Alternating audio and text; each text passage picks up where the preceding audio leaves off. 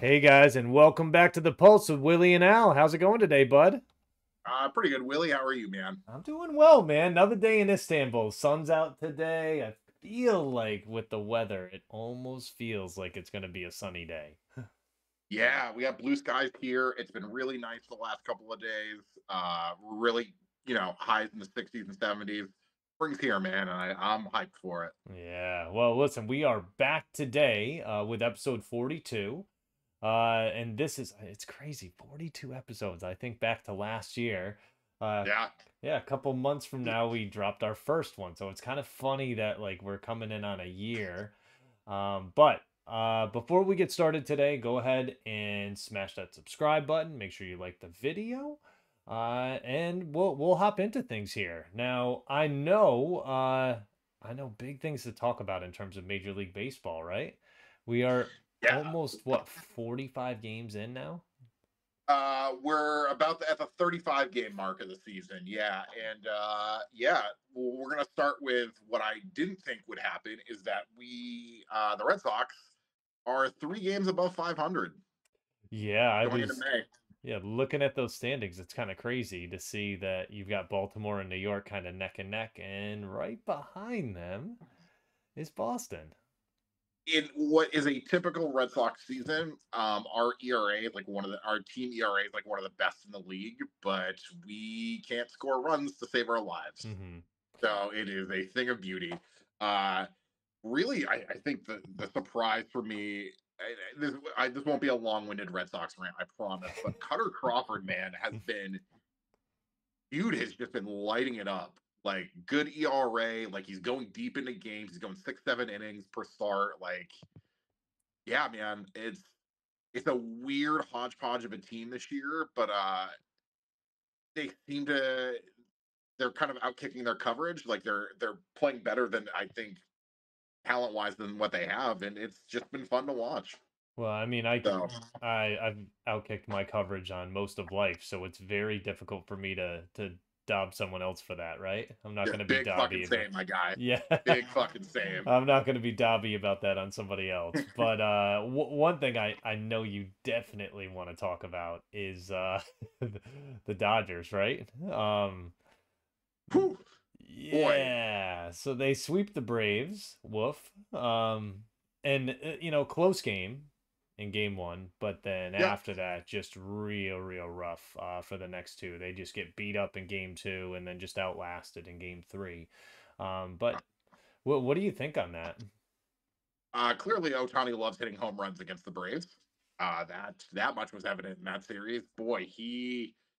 I don't know why you guys kept pitching to him. Like, just like, sure, Mookie Betts is hitting like 350. Sure, but like, I don't know, man. But yeah, I think if you're Atlanta, I think the one thing that I think you should probably take some solace in is that I think this is the series where Acuna got going. Because like up to this point, he kind of was really a non-factor, and the Braves were still putting up like were still really good offensively, and most of that is Ozuna. Let's be honest, he's been on a tear to start the season. So I think this is the series where Acuna gets going.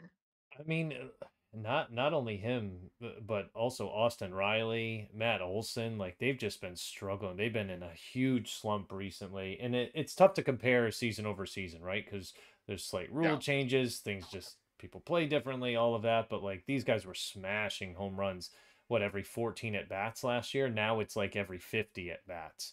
Which yeah. is just that's kind of rough, kind of scary and stuff. So the sweep did not feel good. But you're right. Otani's killing it. You would think at one point they'd be like, "Hey, we're not gonna do this anymore." Um, Dude's been rocking it, right? Like 52 hits on the year, at least from 2 days ago, right? 52 hits on the year and Yeah. was just absolutely murdering it. One thing I was going to ask you about because I think it's kind of important too is it looks like, and we had talked about Yamamoto at the beginning. It seems like he settled down a little bit. How you feeling about him? Yeah, I like I said, I think we said this in a previous episode. I watched that guy pitch a bunch this past last year in the World Baseball Classic, and that dude was lighting up everyone. So like when he finally came over, like I was like, okay, I think there's going to be a transition. He's going to have some pressure playing in LA on that huge contract, and he started the year kind of getting rocked, and I think he's figured it out. He's young. He's a really good pitcher, and like you kind of are starting to see the fruits of that. Where like when Yamamoto is on, man, there's no hitting him Hmm. because he has so many pitches, and it just you're just essentially playing whack a mole.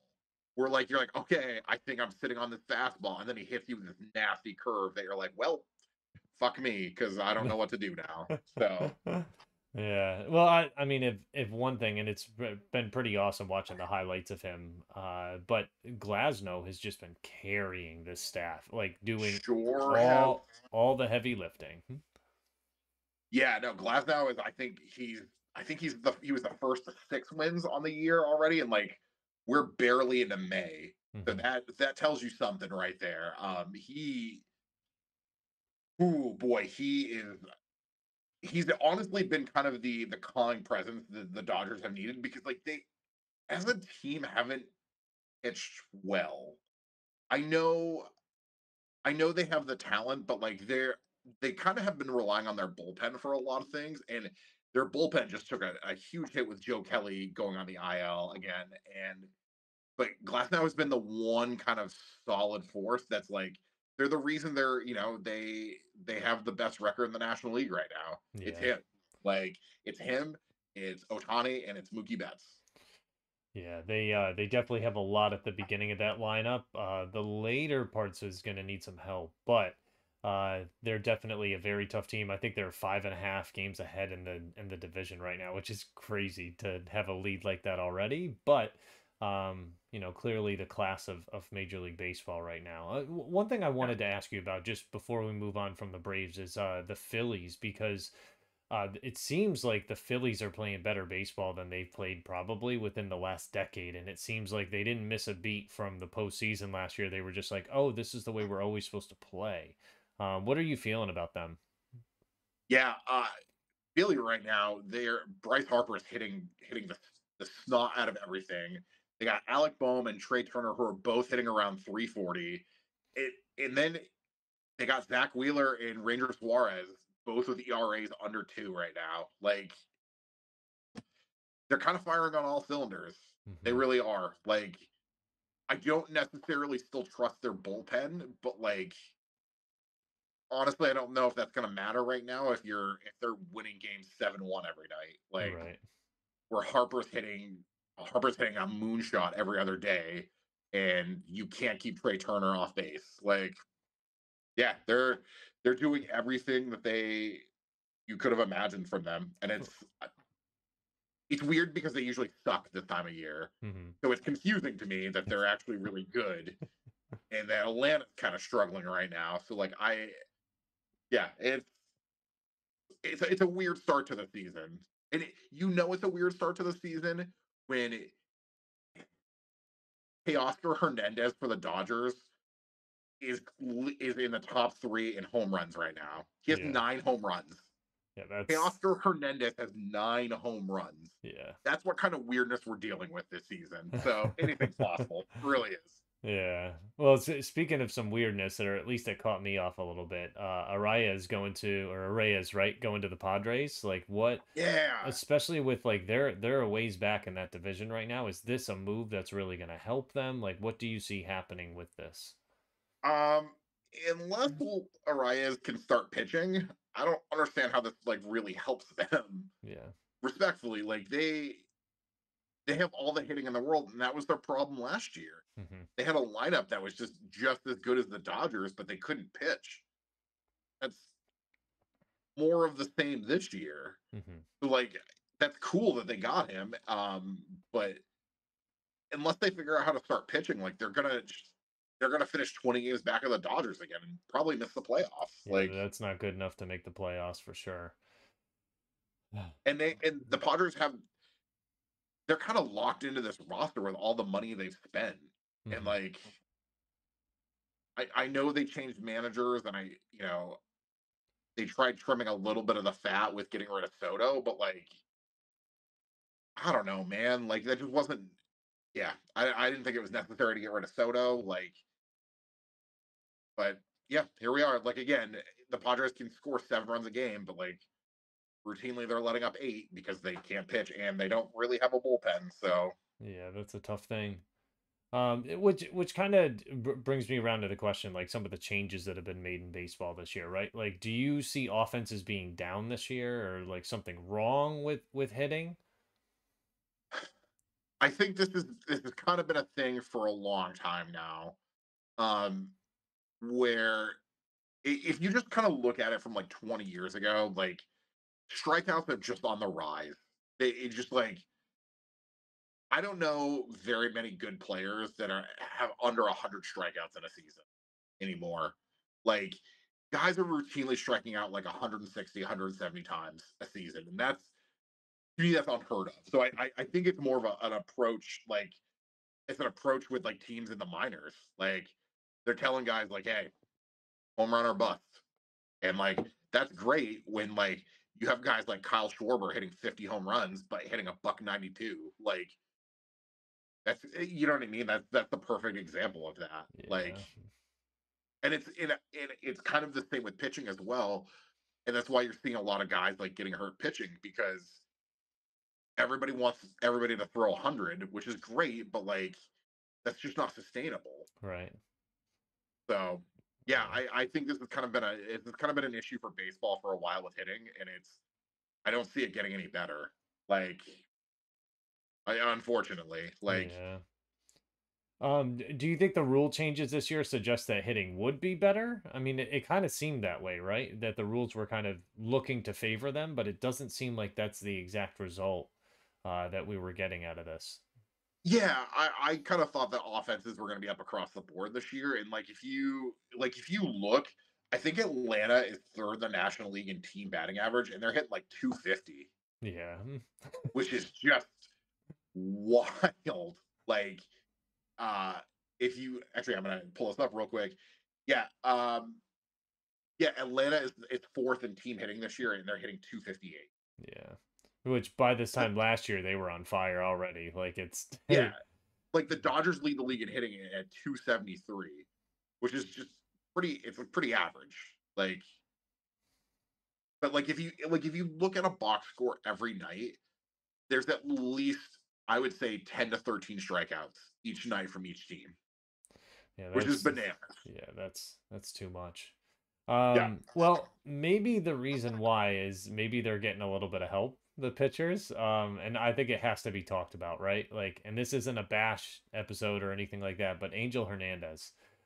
Did you see the video with Wyatt Yeah. Langford? Yeah, I mean, it was just, I wanted to get your thoughts on it because that's a very difficult script for umpires across the league to flip. And it's not just one bad apple. Like, this is happening a few times that it's been brought up. So, like, how do they change that systematically to make sure um, it doesn't happen again? Well, I think first of all, Angel Hernandez being a bad umpire is not news to a lot of people. I think that like more people are watching the game now, and honestly, like social media is more of a thing, so you can like get access to these things. And like 10 years ago, I was ranting and raving that Angel Hernandez is a bad umpire, and now like everybody else is kind of on that train finally. I think with like it, and I was just telling a friend this yesterday, like a lot of times, like if I open TikTok, the first thing that I see is like a bad Angel Hernandez call, which kudos to TikTok for knowing the things that I do like, which are pretty much just baseball and other weird things. But yeah, like it's just now becoming more commonly known that he's a bad umpire, and like Mhm. it's not going to get any better because um, umpires are part of a union, so there's a process to like get rid of an umpire, and like that's just not going to happen. It's not like Yeah. No, I just think it makes it tougher on the rest of them. Like, you remember Chris Conroy, right? yeah, I mean, I should call him Mr. Conroy. But for those that don't know, Chris Conroy, who's one of a very successful umpire in Major League Baseball now. He was actually a substitute teacher at, and I think phys ed teacher as well for a while at Mhm. our high school. And him and my father were good friends, but like just a pretty awesome to see him get into baseball and like kind of followed him on his trek through umpiring and made it to the dance and really has figured out a way to be able to stay there and be accurate. So I think it makes it very Yeah. difficult on guys like that that really treat it as like a passion, right? Like it's a profession in doing that and take it very seriously. I think it puts a lot of pressure on guys like that. Yeah. Yeah, I agree. It I think my hope is that, Angel Hernandez just doesn't ump the playoffs. Like, Yeah. If only you had the power to kind of determine that, right? yeah, because I know for you, like, look, Boston's not making the playoffs. So this is more towards you, but like you don't want Angel Hernandez behind the plate of a game 7 in the NLCS. I do if the With Braves are Atlanta, pitching. yeah, that's true.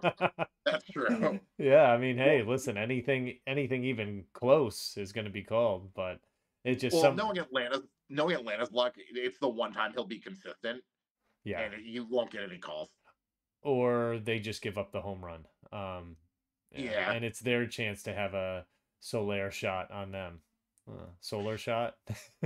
yeah. Like Atlanta's bullpen is still not great, man. I don't know Yeah. how you sit through that on a daily basis because it's not great, man. I mean, Not it great. was we talked about it last episode where Fried had the no-hitter going into the 7th and they decided like, you know what? It feels too good to get this done for him. Let's give it up in the bottom of the ninth. Yeah, And yeah. Iglesias did Iglesias things, and like it felt nice. Felt yeah. like a sense of normalcy in my life. Oh It's my good. goodness. All right, well, let's change gears real quick. We've got some NFL news going on, some free agent signings that happened, right? I guess the biggest marquee one was probably OBJ signing with the Dolphins on the 1-year deal. And what are your thoughts on that? I mean, they already got Tyreek Hill, Jalen Waddle. They bring in Jonnu Smith, so tons of weapons there. Braxton Berrios is there too. What do you think for him showing up there? I think I'm at the point with OBJ where like him signing with a team isn't really news to me because I don't think he's really going to contribute in a meaningful way. Hmm. I mean, If you think about it with Baltimore last year, like that was Dave Flowers' team. Yeah, he great locker room guy supposedly last year. That's what Harbaugh was saying. And I don't think he's gonna go out and bash him or anything like that. But in terms of production, like it was very pedestrian, I guess you could Mhm. say, in terms of what he was able to do. We'll see, what happens. It's another guy that's a playmaker out there, but I mean, and I've said this before, like he hasn't really done a ton of relevant stuff for the last 5, 6 years. And he's Yet, always hurt. yeah, I mean, Always hurt. the last big game that I can remember him having was the Super Bowl, and he ended up getting hurt in that, which was sad to see him go down in a game where he's playing so well. But Yeah. before that, I can't remember, man. He was just lost. He barked his way out of New York, got to Cleveland, and then just really didn't do anything there. Like it was just Yeah. non-existent. So, and it's kind of funny. Ever since that time, you look at like Baker Mayfield's trek and his. Yeah, Baker hasn't gotten a ring. I get that, but I think Baker's been more successful with that. He signs the deal with Tampa Bay. He's making the money. So, Yeah. um, Yeah. but Like I said, I think it's good for Miami. They're going to need the depth at receiver because like Tyreek Hill weirdly gets kind of nicked more than you think that he does. yeah, And Jalen Waddle's the same way. So they'll both miss games at some point. So yeah, we'll hopefully see he can some come in time. and yeah, yeah. Um, Another signing that we saw, and I know this happened like literally right after the draft, where I was pulling my hair out because Dallas didn't draft a running back. They ink Zeke the next day, and I'm just like, um, Um, excuse me, that is New England's leading receiver last year, Ezekiel Elliott. Thank you very much. okay, all right. Yeah. Um, which was never something that he was strong at, No, right? Like no. It's not like he was ever good at being able to catch the ball, but he goes back to Dallas where I think immediately like he's the starter there over Rico Dowdle. I just I don't know, man. It didn't really make sense to me at all. But okay, so he comes back and it's almost like, all right, well, let's forget what happened the last 2 years when you pretended you didn't want me. Um, Yeah. but I mean, what are your thoughts on it? Anything relevant to you, or you just really don't care about it? Um, it doesn't help Dallas in a real way. Nothing Dallas has done in the draft or free agency, which I'm pretty sure they just forgot that free agency was happening because they didn't really sign anybody. Um, I I don't understand that. I don't see a world where Dallas is somehow better. Like Yeah, they're gonna get worse. Like and everybody else kind of in that division. Well, I don't think the Giants got better. But Philly got better, and I think Washington got better. They got a quarterback, I think so Yeah, Washington definitely got better. They brought some good guys in. They added guys to their defense. They added through the draft. They've got new ownership there, so it really like a GM and a head coach that really understand how to be able to win. The Giants, they add Malik Neighbors, which was really good for them. Philly yeah, definitely got they reloaded, man, and it makes you like kind of scratch your head, like how is that possible? Like I used to feel like that with the Patriots sometimes, like how do they get so lucky with being able to get all of these guys, all of these tools? But like Philly, what they did during the draft should be scrutinized by 31 other teams. Like they ended up yeah, getting two starting corners in the draft. That shouldn't happen. Like one of those guys fell into the second round to like the 20th pick in the second round, and he's got a chance to become a Pro Bowler. and And I think it goes to show with Howie Roseman too. Like that guy's always wheeling and dealing. yeah, I think I was reading like he made something like 20 something trades in the draft, and like that's just insane. Like that guy is always moving, always thinking, like yeah, always because the Eagles, like at some point, you would think are going to do that, like the rebuild, but he always keeps them relevant. right. Like they always, their first round pick is always in like the 20s, like the low 20s. Like yeah, man, like that's you can't, and that's just really good scouting. Yeah. That's really good scouting and like thinking ahead. So Yeah, they've built a really good, solid organization there, with a lot yeah, of depth. So, another signing that I saw, Andrus Peat going to signed with the Raiders, which I think is great because it gives them a guy that has experience at tackle, guard, some good depth for them as they kind of don't know what's going on with the right side of their offensive line. They have returning starters at left tackle, left guard, and center, but right guard and tackle they're just kind of open. They draft Jackson Powers Johnson, so he'll have a shot to be able to step in and maybe be a starter there, where maybe you put Pete out at right tackle, but definitely a good thing for a team that needs to be able to protect the quarterback. The mustache, yeah, right? yeah. I to be honest with you, I saw that signing and I thought that was in my brain. I was like, oh, that's a good depth signing for Hmm. them. Yep. Like they need that help. That's I nothing but a positive for the Raiders. Yeah. Like I don't know who's going to play quarterback for them, but like at least that person will be kind of well protected. So like Yeah, which they need it. And just looking at it, right, there's still many solid free agents available. You look Xavier Howard, Justin Simmons, especially Justin Simmons, right? Like yeah, Stephon Gilmore, Dalton Risner, Calais Campbell, there's guys that not only can reinforce a line and provide good depth that have experience playing on the line, but also guys that can get after the pass rusher. Justin Simmons, I cannot believe a guy goes from being a Pro Bowler to not signing. Now he's going to sign somewhere. It just is, where is it going to be? yeah. So some interesting stuff that came up in terms of news that I wanted to mention to you about Kirk Cousins. So I reportedly, thought did it. you see this? Right, like Oh, reportedly he decided not to go back to Minnesota because they told him that they were going to draft a quarterback with like one of their early picks. But then he signs this mega deal with Atlanta. And what does Atlanta turn around and do? They draft a quarterback with their earliest pick, right? Like it's Yep. I don't know. Is this news to you or is it just kind of BS? I think it's funny. I think it's the irony is not lost on me, and I think it's honestly kind of hilarious. Mm-hmm. So, um, uh, with Kirk Cousins, like it always confused me on why he didn't stay before, because like that was a pretty good situation that like he had like good receivers, like they had a solid defense. Like I know they kind of regressed last year, but like they didn't win a lot of one score games, but like that team was still really good. And yeah, and like Atlanta's kind of on the rise, maybe, but like defensively, they don't have anything. Yeah, they're not I don't think they have all the tools to be able to be uber successful there, but I don't know, that remains to be seen, right? Like you put up points and on offense, the defense can get better, right? Like Yeah, um we will have to see, but some exciting news this week, right? Thursday, the NFL schedule set to debut. Uh can't wait. yeah, well, I was going to ask you, what matchup are you most looking forward to?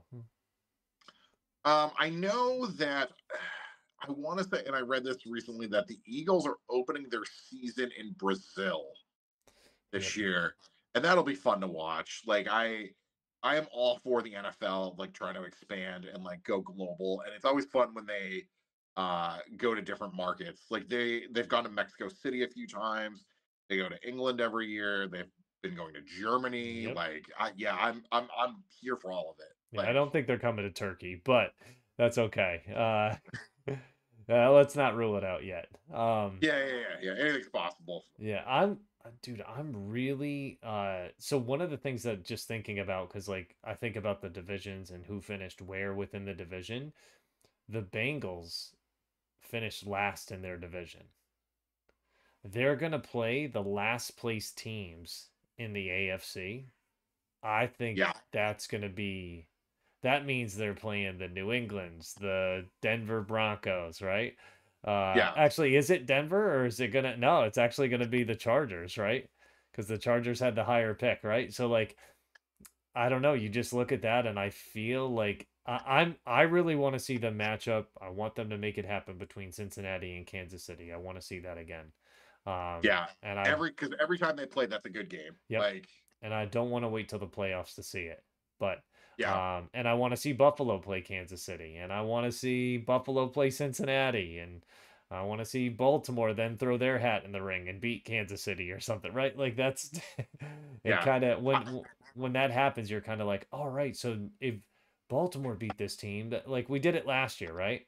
We weren't sure how mhm. good Baltimore was, and then all of a sudden they steamrolled Detroit, and then they steamrolled Seattle the next week, and you're like, oh, they're a team.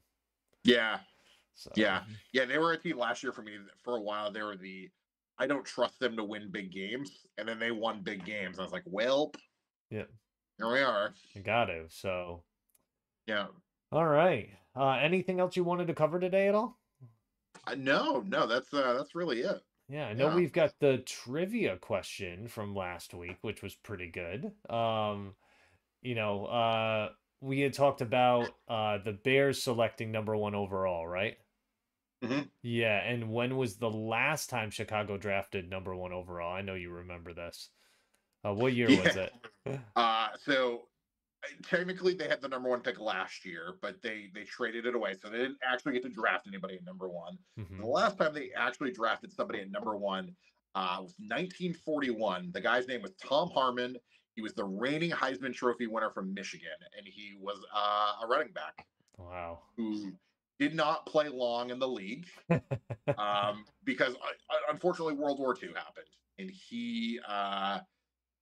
the dude went to World War II and was a fighter pilot and survived a crash in South America uh, from his bomber plane. Like it crashed in South America on its way to Africa. Dude survives the plane crash. So badass in my book. Man, Yeah. that's wild. His Um, his actually claim to fame is he was the first play-by-play announcer for the first televised Rose Bowl. wow. Yep, it's his claim to fame. Well, that's pretty awesome. Not being the number one pick or winning the Heisman, right? No, I mean, Yeah. like I think those are both cool things, but like I think that's a really neat like distinction that like Absolutely, right? Like yeah that's super cool to be able to do that. Um, you want to hit him with the new question this week? yeah. So it's a baseball themed question this week with Oakland announcing that they're relocating eventually to Las Vegas, well via Sacramento. When was the last time a Major League Baseball team relocated? So Hint, I went to a few of their games. as So, did I, as yeah. did I, within many of those games. Yeah, pretty awesome. So, Yeah, so make sure you can go ahead and drop it down below or just watch the episode next week to be able to get that. But anything else you wanted to do before we wrap up?